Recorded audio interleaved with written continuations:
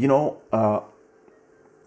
when I was 10 years ago, I used to work with a big label, you know, and so I was releasing all my production as Sushiro there. But I had a lot of expectations and a lot of ambition for them. And I would always tell them, let's do this, let's do that, let's do this, let's do that. And they would always say yes, but then the things would never happen. And for a long time, I stayed frustrated until I completely understood what was going on. The people in the place where I was working, Section Zouk was the name, they were scared of me. They were scared of letting me do too much stuff because I was starting to become too big. And that's when I realized that when you have big ideas, when you have an ambition, like my mentor always told me, a leader doesn't follow people. And since I moved to Portugal, I decided to really work by myself and continue creating my empire by myself. And a lot of people are too scared to work on their craft and create the dreams that they have by themselves. And that's why they go hide behind somebody and hope that this somebody will do what they have in mind. But what you have to do, and the only way to go to not be frustrated and be somebody's employee or be dependent on the money or the network of somebody, is to build your own. It's better to have a small network that you own than to have your content in the hand of somebody else.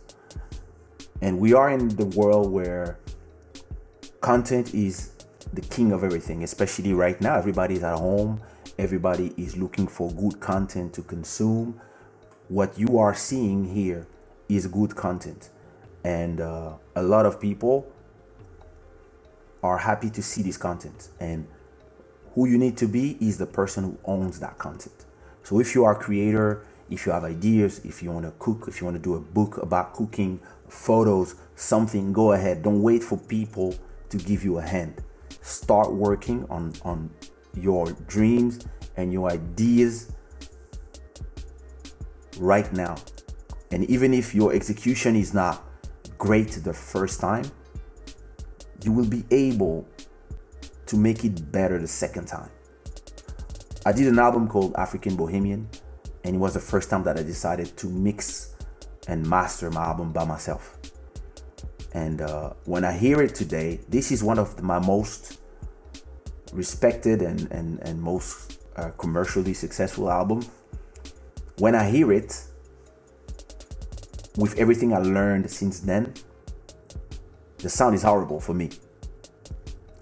But still, everybody is amazed by those songs. When I hear Motema, I hear all the mistakes I did in the mix. But those songs are still iconic because of the heart I put in there.